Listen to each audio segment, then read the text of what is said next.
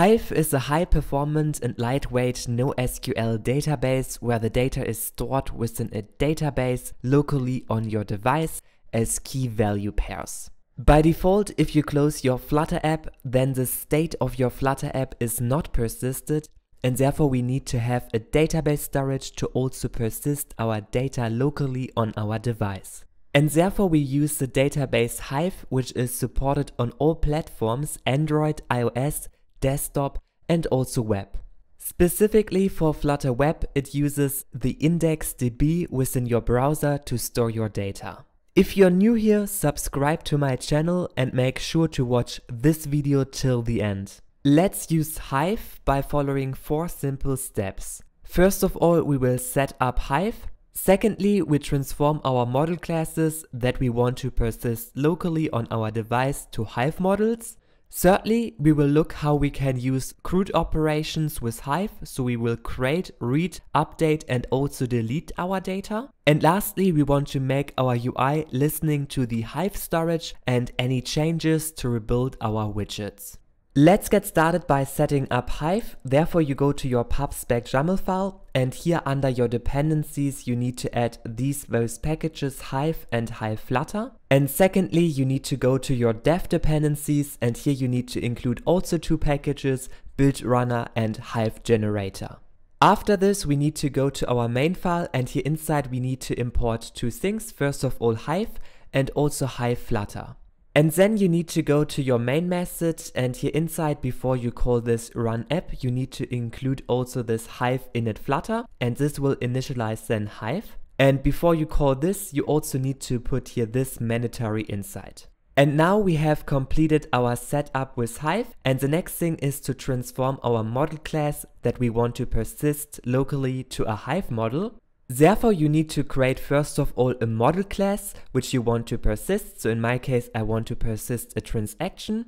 And this transaction is basically an expense or an income, and we also can then later define the amount of this transaction. For each model class that you want to store and load within your Hive database storage, you need to follow 3 simple steps. First of all, we need to modify our model class. Secondly, we need to generate, based on our model class, a model class adapter. And thirdly, we need to register this model class adapter within our Hive system. Let's start with the first step to modify our model class, and therefore you need to import here first of all Hive. And secondly, you need to write here part, and inside of it you need to put here then this file. So here in my case transaction, so make sure that it matches here your file name. And like you can see, it has also an extension of Dart, and this G stands for generated, so this is later the model class adapter which we want to generate. Next, you need to annotate your model class with a Hive type, and inside you need to supply a type ID which needs to be a unique number between all of your model classes. And this means if you create here another model class, for example here this user model class, then this number cannot be here the same number. So instead you need to choose here another number, for example you choose here 1 or 2, whatever you like. Then you also need to annotate all fields within your model class that you want to persist in your Hive database.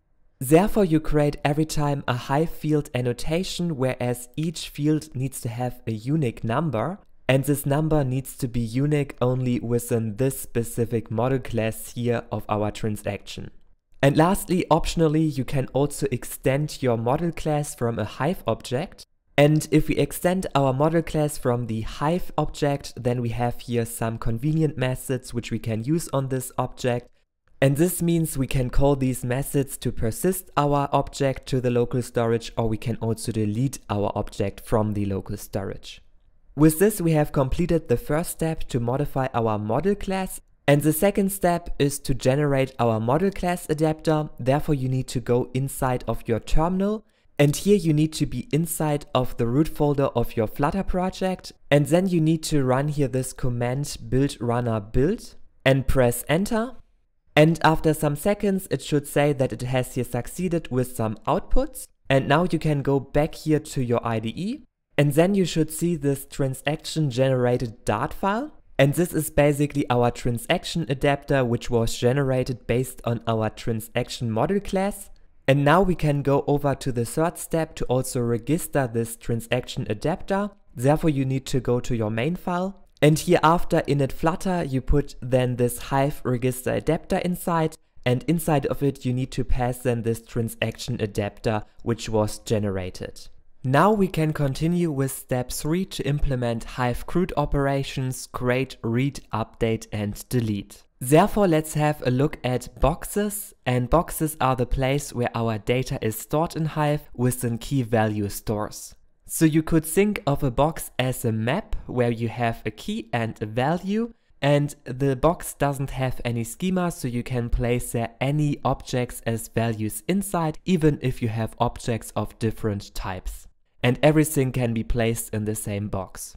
You also can create other boxes, and then you can also place there your key values inside. And how this works internally is that for each of the boxes, a different file is created locally on your file storage. Before you can use a box, you need to open a box, and therefore we go here to our main file, and we want to open here then our box directly after we have registered our transaction adapter. And now we want to open our box of a transaction. And then you can define here the name of your box, so for example transactions, and this is then the box where we want to store all of our transactions inside.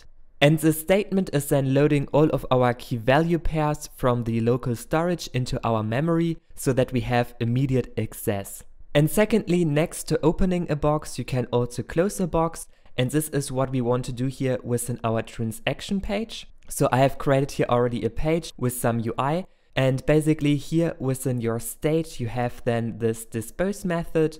And here inside you can then call Hive close, which will then free up all of the opened boxes. And this means that all loaded key value pairs within your memory are again released.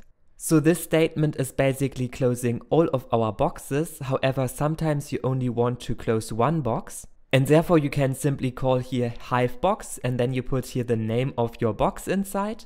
And this is exactly the same name which we have used before for opening our box. And then you call here this close method to actually close this box. Alright, now we have learned how we can open a box and also how we can close a box.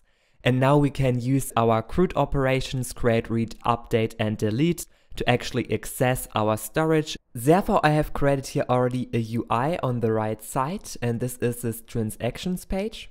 And basically, if we click here on this add button, a dialog will show up. And here we can then put the name, amount, and also the type of the transaction inside. And then if we click here on add, then he is going inside of this method add transaction. And now we want to simply store all of these inside of our local storage. Therefore, I have created here a new transaction object, and then I fill here simply all the fields with the right data. And therefore, I simply access here each of the different fields and put the right data inside. And now we want to store this transaction object within our box. So here I had before a local variant inside where it was then simply adding it to a list of transactions. And now we can basically get here our transaction box first of all. And therefore I create here a new class boxes. And inside of this class, we can then create this getTransactions method, which returns then a box of this transaction type. And here we call then Hive Box to access our box. And here you put then the name of your transaction inside. And this needs to be the same name, which we have also used before here within our main file to open our box. And now we go back to our add transaction method. And here on our box, we simply call the method add and put our transaction inside. So within the add method, you can only put a value inside and the key is then automatically generated for you. If you also want to control the key which you put here inside, you can then instead use the method put, and then you define here your key, and secondly you put your value inside. And now we can try it out. So I put here some data inside and then I click on add, and this will put then our transaction inside of our local storage. Next, we also want to display it in our UI, and therefore I go here all the way up to this method build content, and here before I used a transactions list where I have put then all the transactions locally inside, and I want to simply replace it here. So we simply wrap here our build content method inside of this value builder, And here inside we listen then to our box, therefore I access here this transaction box from our method which we have created before. And on your box you call listenable to get here every time the changes, so if anything in your box changes, then we get here in our builder the new box. And then make sure that you put here next to the Hive importment statement also the Hive Flutter importment statement inside. And then this error of this listenable will also go away. Within this builder method, we can then access over our box all the values which are stored within our box, and you transfer it then to a list. And really important is always also to cast it to the right type, because here our box only holds transactions and therefore you also need to convert it to a transaction. And now I can go here up and I can remove here this list in our state transactions which I have used before to store our transactions, because right now we simply load our transactions from our box instead. And with this you can hot reload your app, and then you should see that the spread is inside because we have loaded it from our box and it is also persisted in our local storage. Let's also go back to our add transaction method, and here every time if you put an object inside, make sure that this object which you put here inside is registered. And therefore we did before all of these different steps. We put it here to Hive type, we also have generated this transaction adapter, and lastly we have registered our transaction adapter and opened this box. And these are also really important steps, because if you don't do them, then you cannot access your box.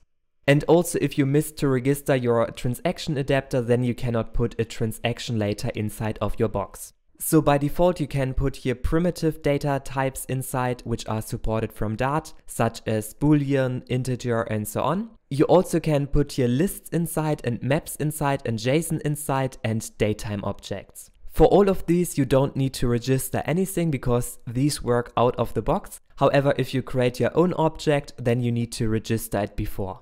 Sometimes you also want to read your boxes again, and before we looked at how we can read it within our UI. However, sometimes you also want to access it outside of the UI, and therefore you can get first of all your transaction box, and on the box you can then call the method get, and inside of it you will pass then the key which you have put inside before when you used here this put method.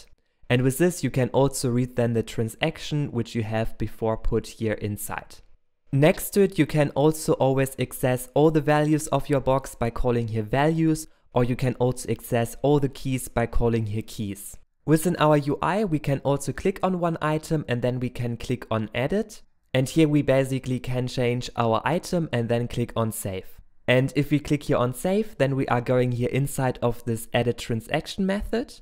And before I have done here everything locally, so I simply changed here the object locally. However, now we need to do it again over our box. Therefore we can delete here the set state first of all. However, this can stay inside because we still modify here then our transaction object. And then you can simply call here transaction save, and this will then persist your object in the local database.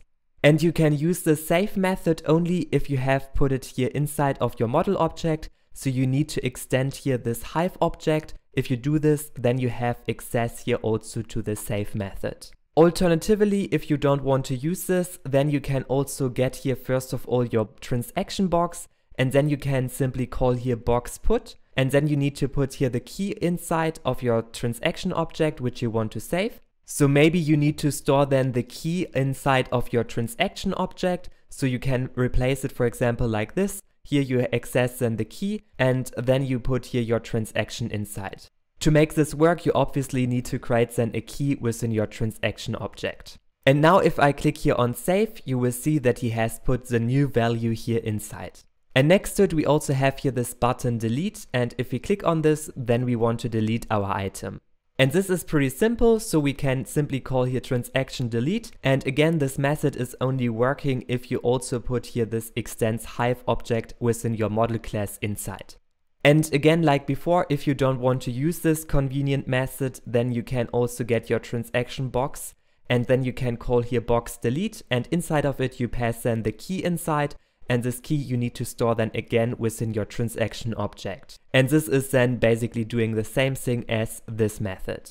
And now let's also try it out. So I click here on delete and you will see that he has deleted this item.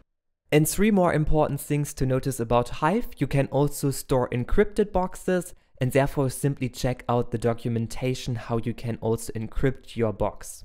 Secondly, Hive doesn't have a query language, so if you rely on complex data relations or if you want to use queries, then prefer to use SQLite, which uses SQL.